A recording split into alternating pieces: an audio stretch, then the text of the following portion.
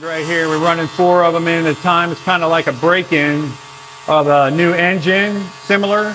What we're doing is we're breaking the injector in, making sure it's working properly before we send it to the calibration head, which is over here. Justin's calibrating this injector. We do them one at a time. We use a high resolution flow meter and a digital readout of the flow. So what he's doing is he's setting the static flow right now. We're the only ones in the world that can set the injector while it's running. And that's the static flow he's working on. Then he's going to switch to dynamic, which is the pulsing side of the injector calibration.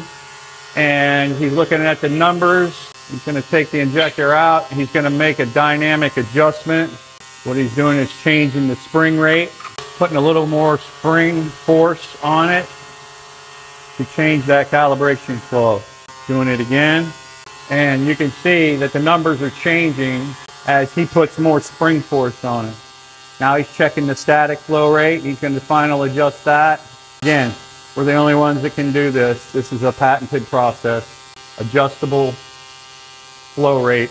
This is how we match our injectors to be within less than 1% every single time. Check for leak, and that's finished, complete.